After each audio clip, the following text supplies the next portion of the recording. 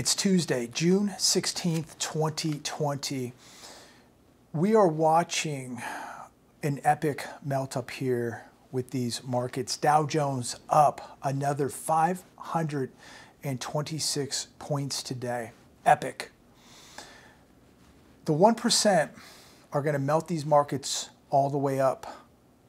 Many of the wealthiest people now are not even in these markets. And the ones that are, you can bet, will get out in time, while the average gambler, investor, pays a severe price. You know, it's going to be the 1% that run this thing all the way up, melt this thing all the way up until this thing melts down. And it's going to be the 99% that are going to pay the price with this Ponzi scheme market that we're witnessing take place, this historic melt up. I mean, this thing is so fake. If you believe that these markets are real, you believe in the tooth fairy. That's just a fact. But again, it's going to be the 1% that run this thing all the way up and jump out with a parachute, while the 99% are going to pay the price for this giant Ponzi scheme we are watching play out right before our very eyes. Dow Jones up 526 points today. I'm going to go over some articles today and just some titles. And there's a huge contradiction with the stock market and what's happening in the real economy. I truly believe that the U.S. economy is now officially in a depression. And I want to know what you think. Is the U.S. economy recovering? Is the U.S. economy doing all right? Or do you see it the same way I see it? Do you see the U.S. economy in a depression right now? I want to know what you think. Please comment down below. We would all like to know what's happening in your part of the country, your part of the world. Are things booming? Are things just flat? Or do you see a depression taking place?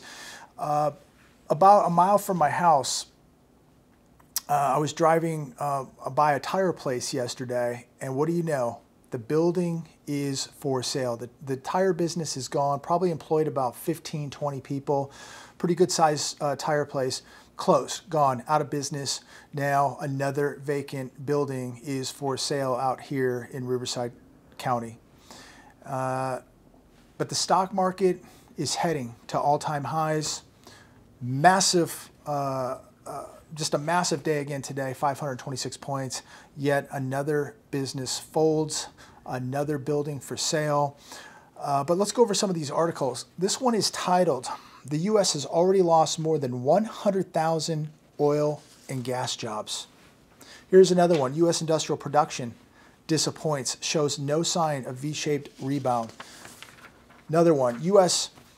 restaurant traffic suddenly craters amid second wave fears. Bloomberg. U.S. slumps to 10th spot in world competitiveness rankings. CNBC. 30% of Americans missed their housing payment in June. That's on CNBC today. I don't know if you can see that. I mean, this one's critical right here. 30% of Americans miss their housing payment in June. Yet we see the stock market surging. It's going to all-time highs. It's going to exceed all-time highs.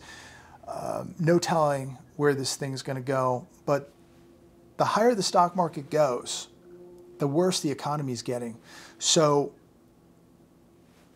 is the stock market really helping you as the economy crumbles? Is your bank account getting bigger? Are you making more money? Are your wages going up? Is your net worth going up? Is your standard of living going up or down? Let us know. Comment down below. Are things getting better for you and your family? Are they stable, or are they getting worse? I can tell you, just family members, friends, it's not getting better. Some people, it's stable that I know. But again, I have family members and friends who have lost jobs. And I know people who are getting very worried now because they don't know if they're going to have a job to return to. And they're falling behind on the credit cards, the mortgage, the car payments, you name it. And we are really at a critical time here in America. And I don't really think we're going to see the fallout of all this until the beginning or somewhere around fall heading into winter. Look, the $600 bonuses are going to run out. The forbearances will expire. At some point, people are going to have to start paying their bills. We have 40 million people out of work right now today. And when I see the stock market just melting up like it is, this is really, I mean, this is very scary. I mean, this thing is so fake.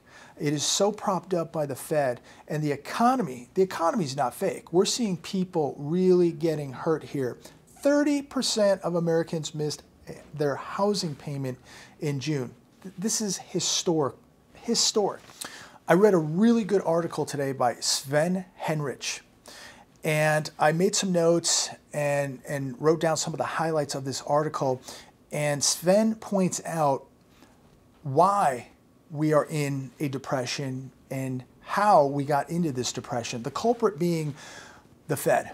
And I want to go through this article with you. He says right here, they can't and won't tolerate any market downside. So scared they are losing control of the asset bubble they have created.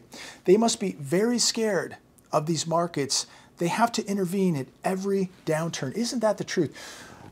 As soon as these markets just go over the slightest speed bump, the Fed is right there buying and pumping money into these markets. They cannot let these markets get out of control. We just saw the markets a few days ago down 1,860 points. And the Fed comes in and these markets roar right back. The lengths and depths of their interventions indirectly into equity markets by directly buying high yield and now corporate bonds is a perversion of the financial system. The system's fake. It's now a complete illusion created and played out by the Federal Reserve. People told us about the V-shaped recovery.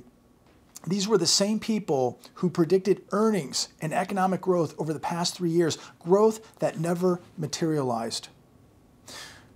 The facts. Here's the facts. Unemployment will remain very high for years to come. And this is why the Fed is going to keep rates at zero until 2022. More than likely, we will see negative rates way before 2022. Here's the reality. The economy has not been able to produce above-trend GDP growth in many years. It couldn't do so with 10 years of easy money. It couldn't do so with a $1.5 trillion tax cut. It couldn't do so with 3 rate cuts in 2019 and a $400+ billion balance sheet expansion.